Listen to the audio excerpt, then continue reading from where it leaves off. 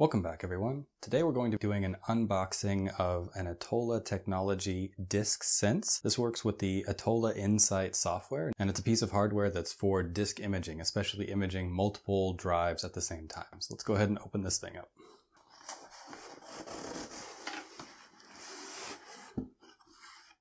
So first thing, we get another box, and this is probably the accessory box. And then underneath we have another package. So I cut open the package. Let's go ahead and take a look inside.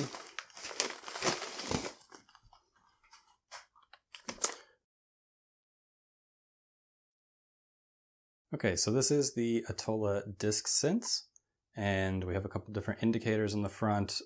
Source obviously is your source drive. Target are your target drives that you're imaging to. A switch to turn right blocking on and off, and then a little display. On the side we have SATA connectors as well as these little power cables. So the target side is where we're saving the data out to, so you can have 3 targets. On the other side we have the source ports, and here you can have 3 sources connected at the same time with power. On the back we have a system SD, so I'm assuming this is where the operating system is stored. USB source and USB target, so you can have USBs as sources and targets. Be very careful about the type of USB you're using with that, because it could cause a bottleneck and be very, very slow. You have your power in, you have the power switch, Ethernet 1 and Ethernet 2. If I'm not mistaken, Ethernet 1 is set up for a local network, and Ethernet 2 is set up for DHCP if you want to connect it to your local network. And then you have VGA, because this is booting up an operating system. And then you have extension, which I guess is an extension card, but I'm not really sure what that's for.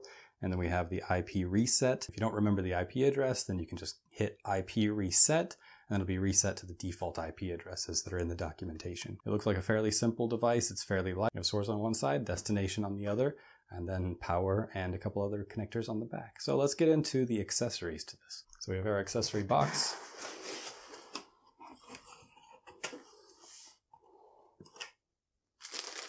And the first thing we have are a bunch of SATA cables, the standard connector coming in. So these are for our sources and target connections.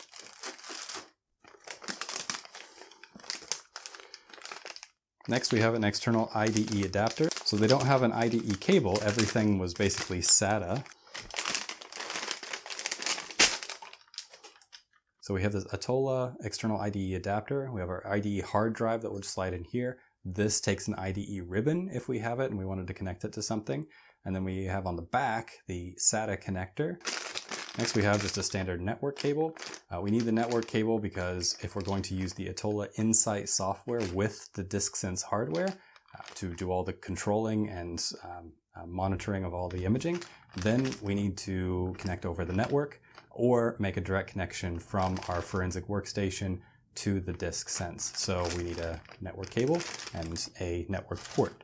And since I just talked about the network, it looks like we have a USB to RJ45 connector here. So in case your forensic workstation didn't have a network port on it or it was already used, you can basically use this with the Ethernet cable, connect it directly to the Disksense, and then the Insight software should be able to be detected locally. So this is just a standard USB to RJ45 connector. So next we have a media reader, and this is just a standard media reader. It takes different types of memory cards. It goes to USB, I believe. Yep. So it goes to USB. So we can plug all of these different card types in and then plug this in to the USB source port on the Disksense and then image all of these cards forensically using the software. We have a standard power cable plus our power brick. So this is needed to actually run Disksense, to power up the Disksense. And then we have a IDE power cable. So this connects to the Disksense, and then this is power for an old IDE hard drive. Okay. So the other cables would take care of all the power for SATA, but IDE is a little bit special, so this would be for the IDE power. And then this is the IDE data cable. So we could connect an old IDE hard drive to this cable, to the IDE adapter, and then connect it in via USB or the IDE port. Okay. Finally, they included a Apple USB-C charge cable. So this USB-C charge cable, I'm not sure if it's powering this device directly, or if you can actually read data through it. So I need to do some research on this and actually see if you can power this all through USB-C, because that would be super cool. So we have a USB-C, we have one USB-C on the Disksense, and yeah, if we can connect everything through USB-C, that would be really awesome. Okay. Standard USB-C cable. So that's pretty much it for the unboxing. Of course, the main show is the Disksense. We will have to connect this up to our forensic workstation and then get the Atola Insight software to recognize it. And then the license key for this is actually stored on the device itself. So once you register it once, you can use it with basically any workstation that you have in your lab. So in the next video, we'll show how to get everything set up, connect all of our drives, and start doing some imaging. Thank you very much.